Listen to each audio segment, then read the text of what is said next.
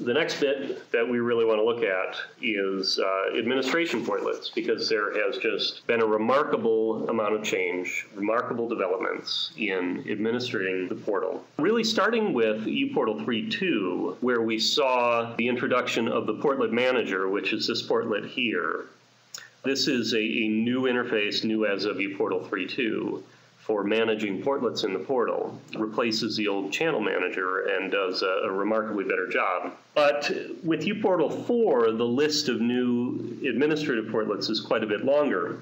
For example, there is the user manager here, which allows you to browse and perform some management functions around users. There is the groups manager, which similarly allows you to navigate the groups hierarchies or groups graph in the portal and do some management functions.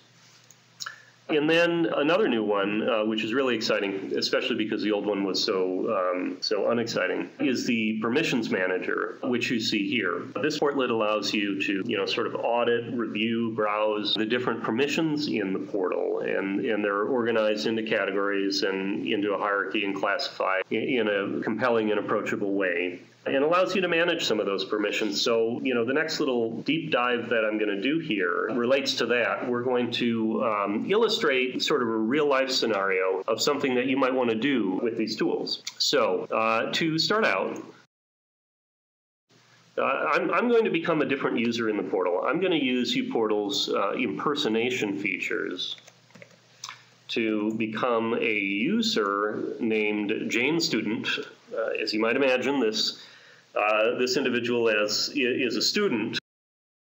As a manager, as a highly privileged user of the portal, I have looked up this user called Jane Student, and I'm going to use the impersonation features to become that user. You can see, in fact, that at the top of the screen here, it says I'm now signed in as Jane Student. That's because I'm impersonating that user.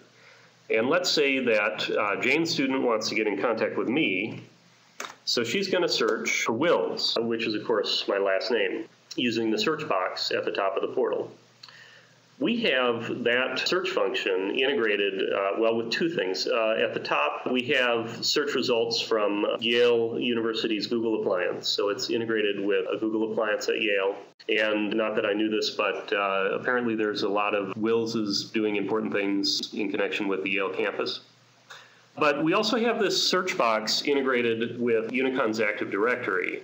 So you can see that it's able to find me based on the last name input, Wills. And if the user clicks on that link, you can see a bunch of information. You can see attributes for me coming out of Unicon's Active Directory, including my email address, the department I'm in, and then my desk phone number, where you can reach me at my desk. Well, let's imagine that we're not really happy with this, that maybe we're not comfortable with students, at our campus, in our organization, being able to bring up phone numbers like this out of the directory server. Maybe that violates a policy that we have in place. And so we want to make some adjustments to that. We want to change the permissions, so that's not possible. So I just signed out of being Jane Student, and I've become myself again. You can see it says I'm signed in as Andrew Wills. I'm going to go ahead to use the permissions manager. I'm going to look at the permission for viewing user attributes, and I can see right here that, everyone has been granted the ability to see the telephone number attribute. And that's exactly the problem here. That violates this new policy that I'm making up. So instead, I want to make it so that only employees of Unicon can see that attribute, the telephone number. So let's see. I'll go ahead and deny that permission to just anyone, but in fact, I'm going to grant it to employees. So based on the changes I've just made in this administrative portlet, if you're an employee of Unicon, you'll be able to see that information. But if you're not, if you're just anyone, you won't be able to. Then I'll go back into impersonating that same person, Jane Student.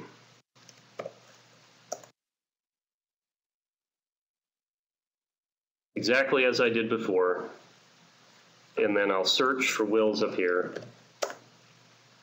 exactly as I did before. and verify that based on the permission change that I've made, in fact, this user is not able to see the telephone number. So there is a deep dive, a quick example of using these newer administrative portlets.